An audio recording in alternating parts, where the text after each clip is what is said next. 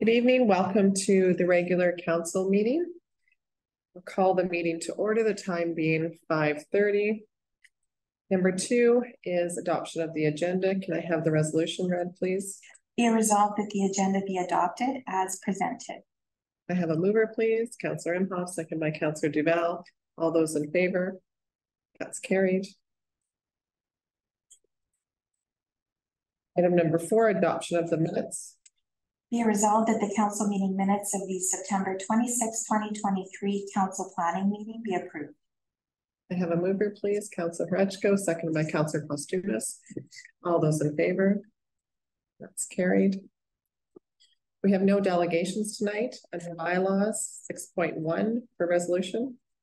Be resolved that bylaw number 2023-19, being a bylaw of the Arm of East St. Paul to establish designated officer positions, be given first reading. I have a mover, please. Councillor Postumus, second by Councillor Imhoff. Any discussion, questions? None. Okay. Call for the question. All those in favor? That's carried. 6.2, the first reading. Be resolved that bylaw number 2023-20, being a bylaw of the Arm of East St. Paul to revise and consolidate a fee schedule for municipal services, be given first reading. Mover, please. Councillor Imhoff, second by Councillor Duval. Any questions or comments? Okay, call for the question. All those in favor? That's carried. We don't have anything under policies tonight. Under finances, 8.1. Resolved that the schedule of accounts dated October 10th, 2023, amounting to $14,500 be confirmed as paid. Have a mover, please. Councillor Horechko, second by Councillor Postumus. All those in favor? That's carried. 8.2. Be resolved that the schedule of accounts paid since the September 12th, 2023 regular meeting of council amounting to $1,367,629.71 be confirmed as paid. Mover, please. Councillor Imhoff, second by Councillor Horechko. Any questions or comments? All those in favor? That's carried.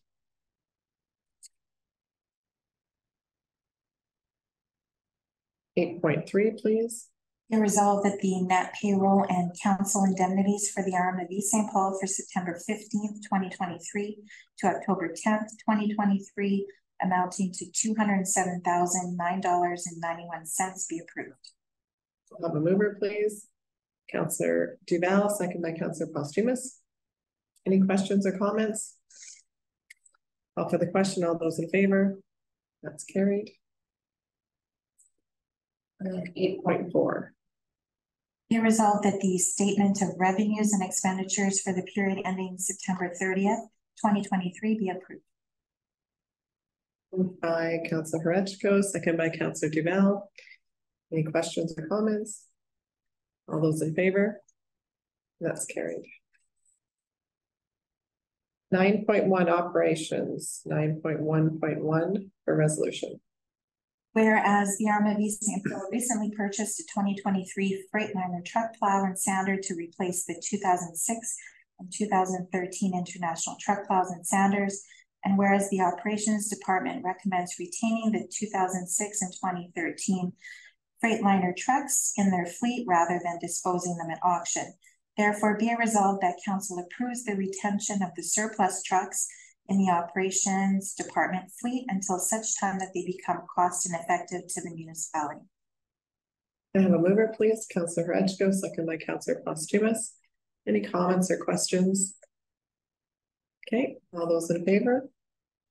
That's carried. And then item number 9.2.1. Be resolved that Council approves the service agreement between the Arm of East St. Paul and Shared Health to operate their emergency medical response service per the Emergency Response and Stretcher Transportation Act, and be it further resolved that the Mayor and CAO be authorized to sign the agreement on behalf of the municipality. I have a mover, please. Counselor Imhoff, seconded by Counselor Duval. Any questions or comments? All those in favor? That's carried. Then under general 9.3.1. Whereas Red River Planning District's current Environmental Systems Research Institute, ESRI, agreement expires on December 5th, 2023. And whereas the ESRI program is utilized in the day-to-day use for all planning needs, and is cost shared 60-40 between member municipalities and Red River Planning District. Therefore, be it resolved that Council approve the 3-year renewal contract as follows. For 2024, $7,011.17. For 2025, $7,221.90. And 2026, $7,438.35. And be it further resolved that the CAO be authorized to sign the agreement on behalf of the municipality. Can I have a mover, please? Counselor Imhoff, second by Counselor Posthumus. Any questions or comments? No? Okay. All those in favor? That's carried. And that is all we have this evening. So in correspondence, and we have 3 dates to choose to go to a WMR presentation, public sessions. Do we have to have a resolution for council to attend, or is it just open for council to attend? Okay, thank you. So just a reminder that council can attend those, within those allocated time, and it's advisable that we do. And then any questions that are coming out of correspondence? Councillor Rechko, I'll give you a second. Yeah. Or do you want Councillor Duval to go? Don't matter. WMR, we were having the John Q thing, which we all submitted that we were going to go, and they now changed the date to next Wednesday, which 2 of us have a Red River planning starting at 3:30, so we can't attend. So, Sorry, is it? It's not in correspondence; it's separate. Did they? Is that the board meeting for John Q that was changed, or was that the public consultation? The public consultation. Yeah, they wanted to add that in. It's here in the morning. Yes. Consultation in the afternoon. Okay. Okay. Yeah, they gave us 2 dates. We can't. No, because our thing starts at 3:30, and their choices were 1:30 till 4 or 5 till 7, and we're here till 8. Yeah. Okay, so maybe I'll reach out and let them know that. Plus also the mayor of St. Clements, St. Andrews there as well, and councillors. So there'll be about 10 people can't, because this is pertaining to budget, and so we have a proposition to Red River. So I think probably others have reached out, and I'll send an email just to see. They'll probably change it. Somebody that won't be there for sure. Yeah. Councillor Duval. Yes, on this open house plan of 2050, we're looking at the poster. I suppose that poster is going to be posted somehow all throughout the municipalities in the region. I don't know what they're going to do with it, email it or what. But in any case, looking at that, the average person is going to look at that and say, "What is this?" And about this. There's an offer there somewhere, if I'm not mistaken. You can look up Plan 2050 on the website. You're going to look that up, and you're going to get a document there that's about 100 and some odd pages long, and the average person is not going to read through that and try and pick out something where they can make a comment. So they're going to look to council, their counselor, and ask, what is this all about? And what are we going to say? I think we have to communicate with our residents over this upcoming open house. So that we have an basic understanding of what it is, so that they can join in. Right now, you won't get anybody.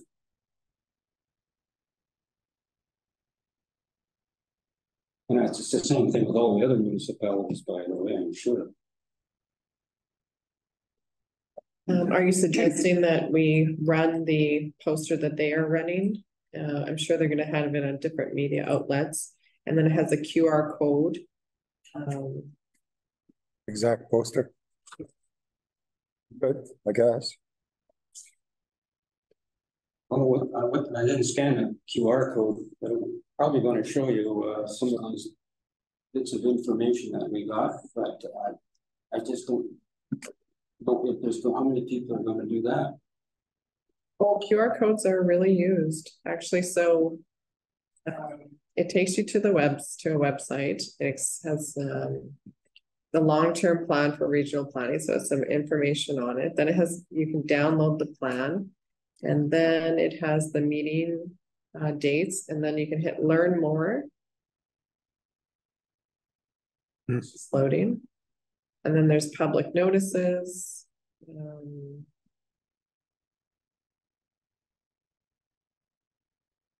Has some more information about Plan 2050.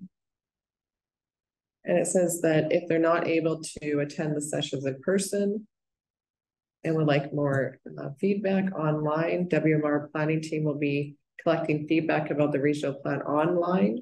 So they'll be able to ask questions online as well. And then there's a short video. And then another link to 20to50.ca. So I think they've done a good job at providing information. And they have, then they have success stories. I don't know what this is, probably other provinces that have taken on the same approach. There's some articles here. What they're going to get on that trail of information there, which is all, of course, written by WMR, is that side of the story. WMR, we all know, are extremely proficient at self-promoting for all their materials. Our people are going to ask us, what do you think of this? We do have thoughts about it that you won't hear and read anywhere in all those documents that you can get through the QR.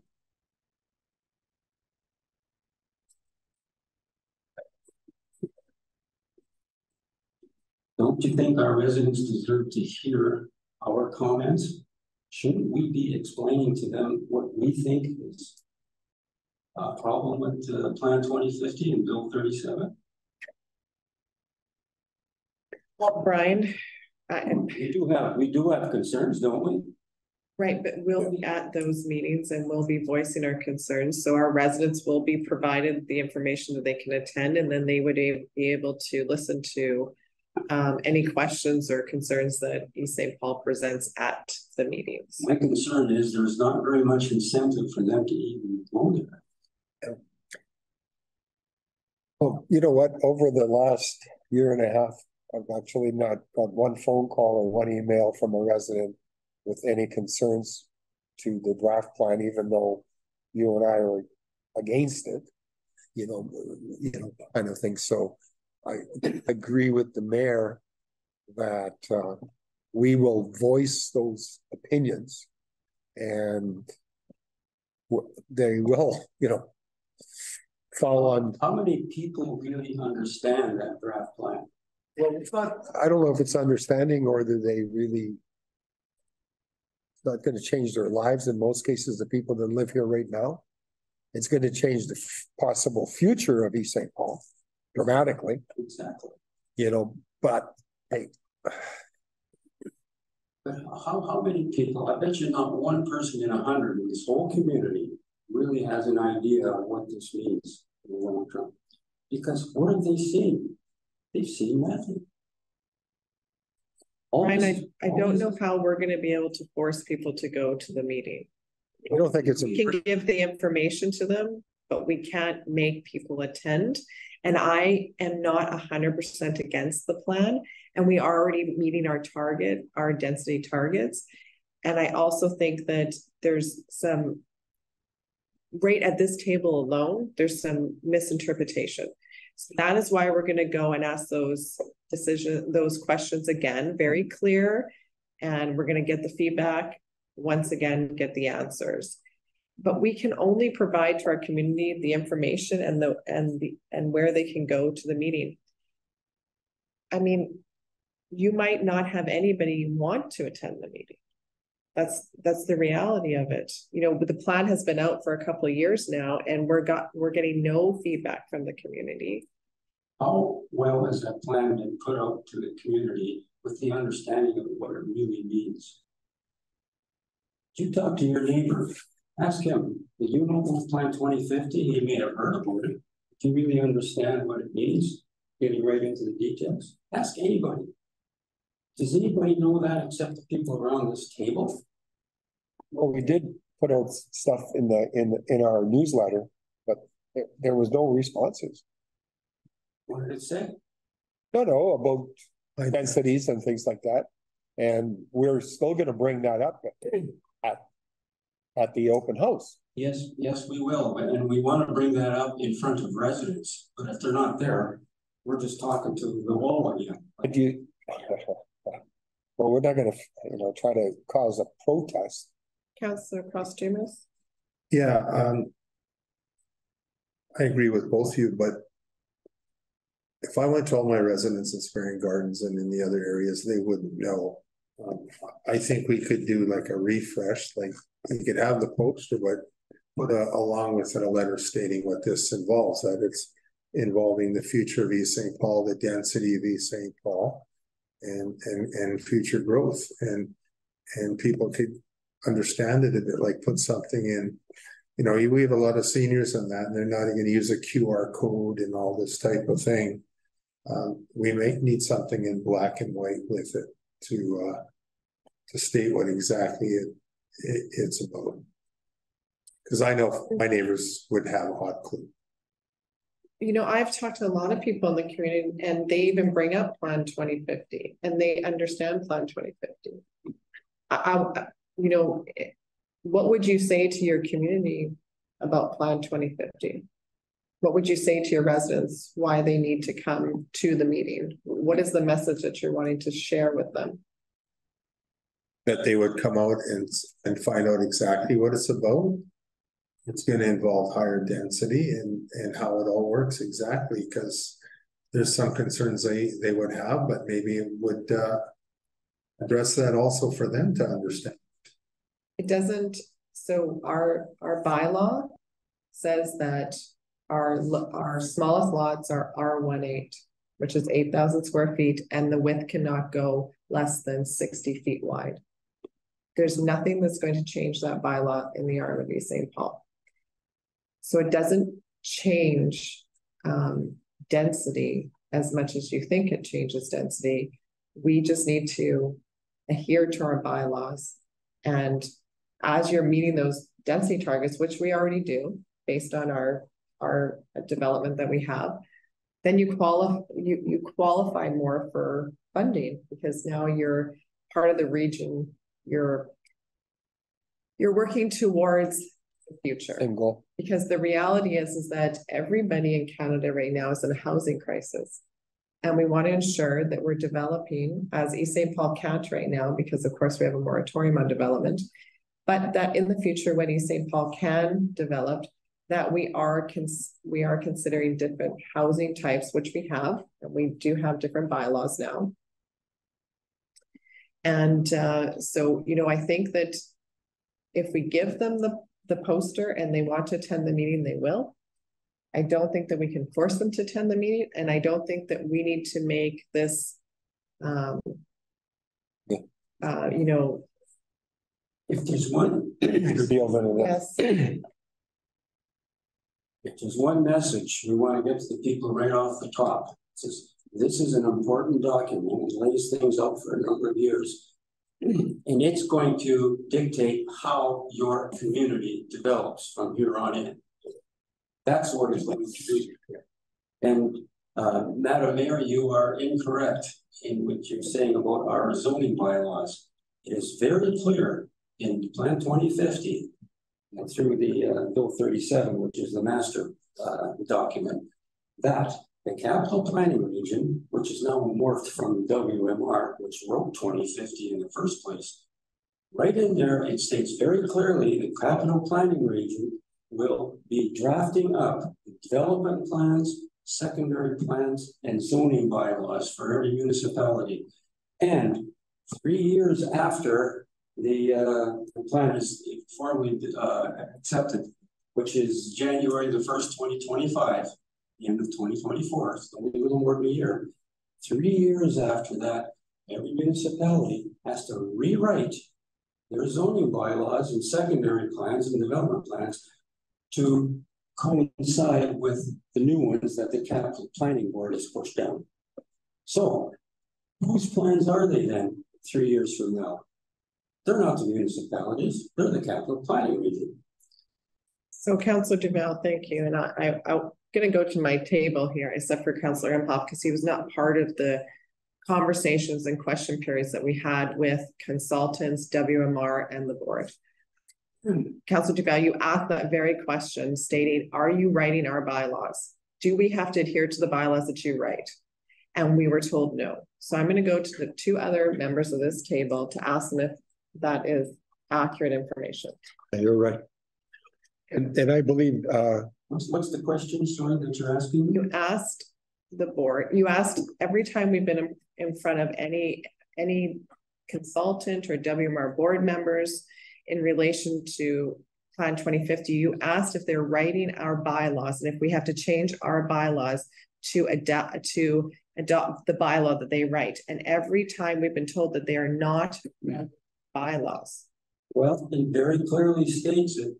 And the last document we had with this Q&As, it very clearly states that they will. So if that's not what they intend to do, why don't they write it that way?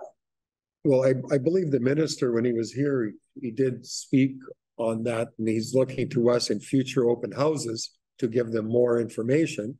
And we know that all the municipalities are against a lot of it. So whether 30 residents come out and voice their opinion, they elected us to represent them. And that's what they're betting on, that you will stand up there and speak in their behalf. Yeah, we intend to do that. Yeah, and that's what we're gonna do. But I keep hearing and I keep stating, like the mayor said, maybe she's tired of hearing it from me, but that is the way that document is written. That is the word. But he sat here and told us that it wasn't gonna be. Yeah, but what He said they're looking for our input. right. And they got our input with version 1 from a whole number of RMs, and they didn't change that with version 2. Okay. And by the way, it doesn't matter what the opinion is of anybody today, whether it's the minister, the deputy minister, or WMR officials, their opinion doesn't matter. What matters is what it is written, the letter of that document, what it states exactly. Because years from now, you can bet how these major developing companies are going to interpret that. There is no interpretation, really. It's going to be written that way. So if they don't mean it that way, as everybody says, no, it doesn't mean that. We will still have our own bylaws. Well, why don't they change their wording to mean exactly that instead of the way it is now? We can ask that question when we go to the Of course. the sessions. Do you want to add something? Well, I was going to answer to when they were here also, I did ask that question, and it was more Councilor Duval saying their interpretation that they didn't think that we would be changing our bylaws and our zoning. But as Councilor Duval says, it is written that way, and that's the way I read it also. So they were going to get back to us on that. But I still believe our residents, I don't want a resident coming back later and go, well, I got this thing, but I didn't know what it was about. Now you went and did this, and it's all that, they should have the opportunity to go with full understanding what it is.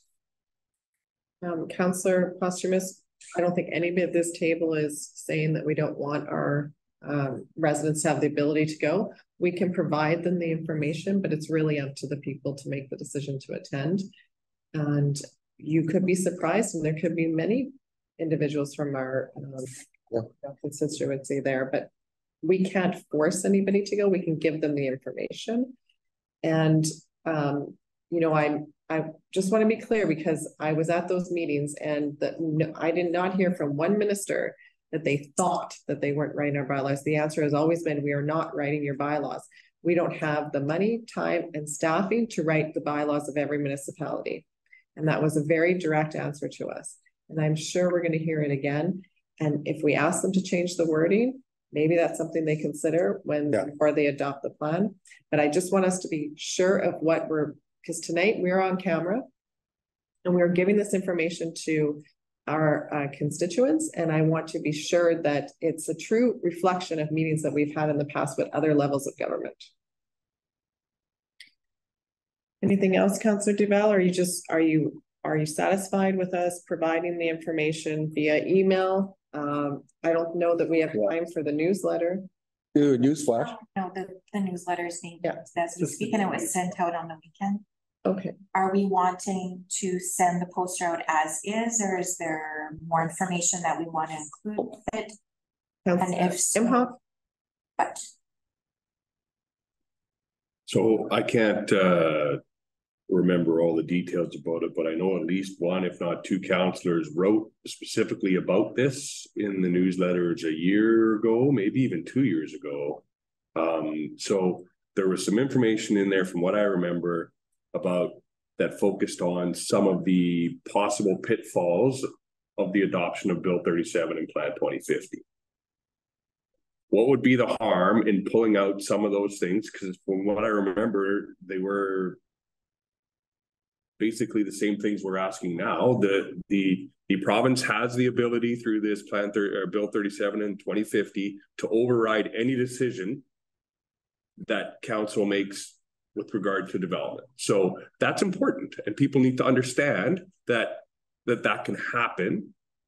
And just even putting that out there, saying, hey, look, these are a couple of the things in there that you know, general things that we need to be very concerned about. Here's the information where these public open houses are.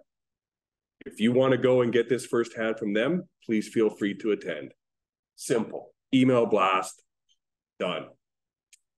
We're not going to be able to, and I don't think by any stretch did Councillor Duval expect that we were going to be, you know, loading up buses and bringing people there ourselves. But I agree to his point that I don't think the general public understands the importance of this. Now, at the table here, it was saying that the minister sat here, and obviously I wasn't part of this, and said they don't think, or they don't, but what's on that paper. And I think we can all come up with a time not so long ago where we were getting maybe a little bit of conflicting information from political figures, right? So I say we put a short synopsis out there of some of the things that we're concerned with, or that we should be concerned with, along with that poster, and then people can make up their own minds. If they want to be informed, they'll go.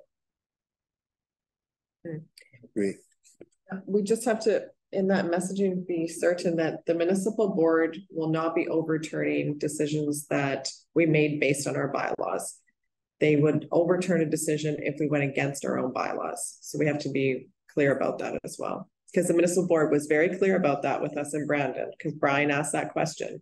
Will you overturn a decision that met our bylaws, or vice versa? And the chair said, no, decisions that meet your bylaws, that adhere to your bylaws, will not be overturned by the municipal board. And that was very clear by the chair. Oh, absolutely. Yes. And of course, the big question, who writes the bylaws? Okay. So, we'll get some messaging out For 3 weeks. and be sure of, like, let's review that first. Yeah. And then we hope that, you know, those interested attend, and the council will be there, and council will have their questions, and we can report back to the public on our questions and our answers that we received. Now, these are scheduled each day. The first one in the morning is 11:30, and that's for the general public. Then there's another one in the afternoon for council and elected officials only. Now, we speak at both. I guess we're entitled to. I wanna speak at the one where there's residents, hopefully residents there. Because we've already had discussions over the years. Councils, and you know where that's going. I think the intent was to divide it up so that there weren't such long wait times of speaking. But I can ask that question and get back to you on that. I don't have that answer right now. Because they have allocated time for elected officials, administration, and other staff members. Yeah, they have 2 public sessions each day Great. with the, okay. Great. Okay, anything else on correspondence? Okay, so then we have nothing in camera, so I'll have the resolution to adjourn, please. Do you have any comment? Be it resolved that the meeting be adjourned, time being 6:07 p.m. I have a mover, please. Oh. Counselor Posthumous, second by Counselor Freshko. All those in favor? That's carried. The meeting is now adjourned. Thank you very much.